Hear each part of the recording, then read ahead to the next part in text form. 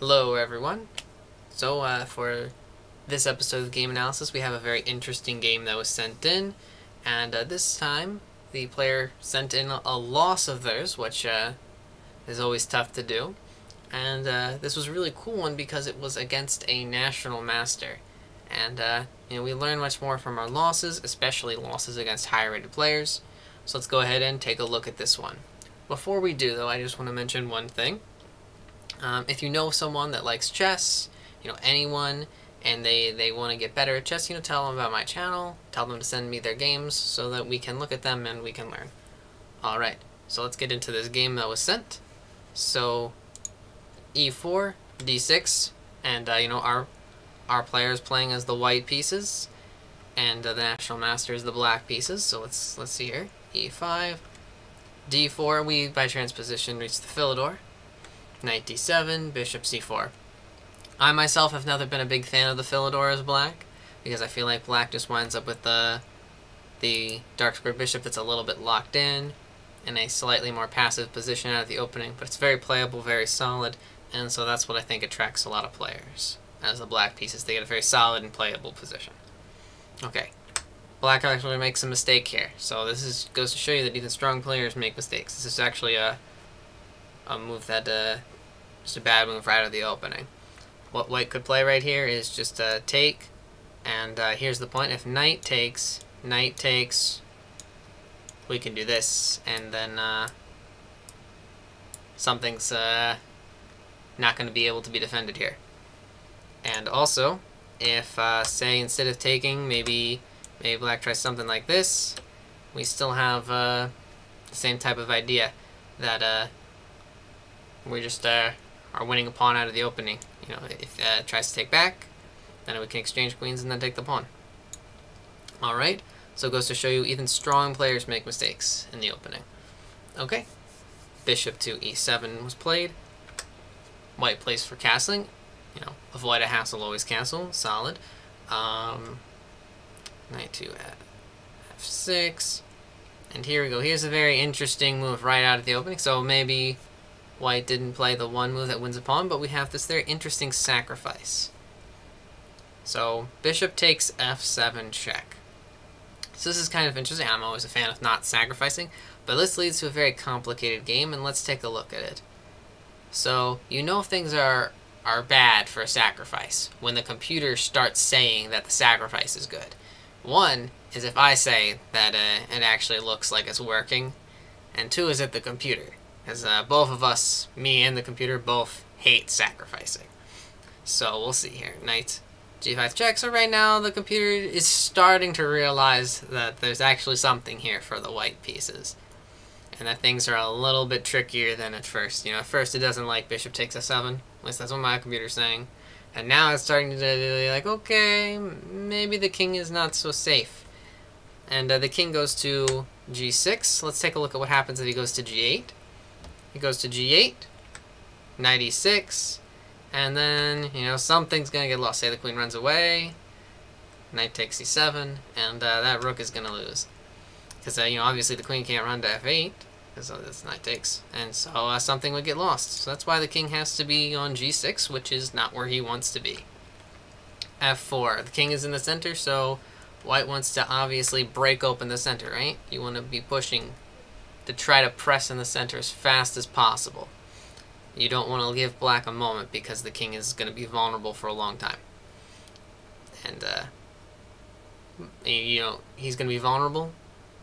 And, he's running around, so you want to try to make the most of that time that he's going to be vulnerable. And by, pushing instantly. And you want to try to open it up as soon as possible. Okay. So, knight e6. Queen g8, knight takes c7, and b6. Really, I think that black should just play rook b8 and try to save the rook. Instead of losing it, which white could play. But white actually doesn't take it, but white could actually, what I would do is just take it right away. But developing at the knight, taking the idea of, the king's in the center trying to develop is also good. Of course, I would just take the rook. But this is also following the ideas of attacking the king. Okay, bishop e7. Let's go here. Bishop takes c5. The only thing I say here is I don't know if I would have played knight to d5, and here's the reason why. Is because if you're down material on a sacrifice, you want to try to keep all the pieces on as much as you can. Any exchanges will make it easier to try to get off the attackers and make it easier to defend. In any case, the black king is still very vulnerable. So let's keep going. That knight looks nice on e6. And if you look, the black pieces are still pretty jammed up. Okay. Rook f3. And here, actually, the black pieces are starting to consolidate a little bit. It's still very dangerous. Black is only up 1 point now, so the material has gotten a little bit closer, but things have started consolidating just a little bit. So let's take a look at how it goes. Okay, black takes pawn, queen d3. Oh, wait, right here, one thing you can do is, actually you can take this pawn here, because if the king takes the bishop, it's undefended. So maybe you could have tried that. Okay, queen d3, rook h8, and let's see, let's go through a little bit. There's a move I wanted to look at. Okay, so let's keep going. Rook takes g7, and yeah, okay, the black king, he does look kind of vulnerable because he's moving around, but he does have a lot of pieces around him, so he's kind of safe. You know, he has a lot of pieces surrounding him.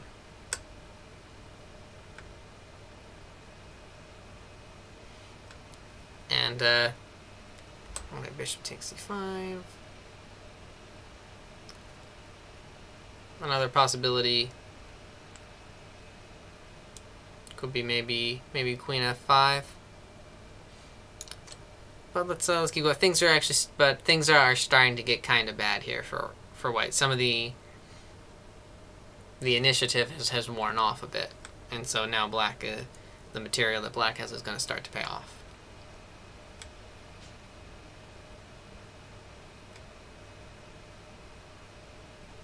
Okay.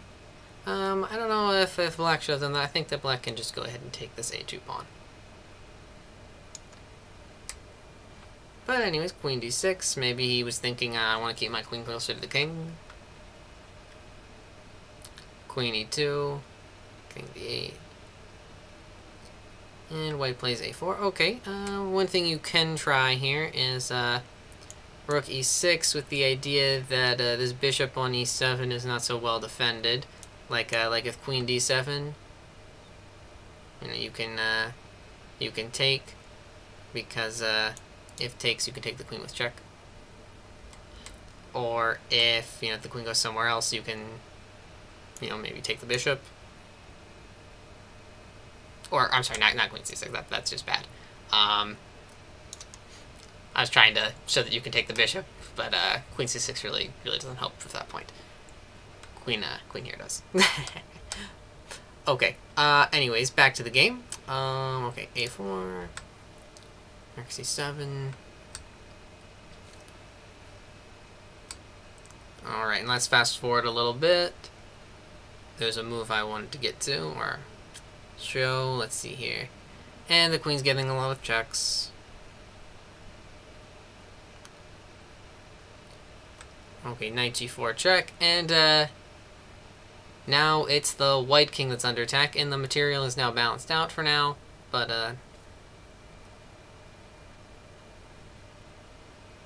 well, kind of balanced out. But anyways, the white king is now the one that's being attacked instead, which is kind of a really big turn of events.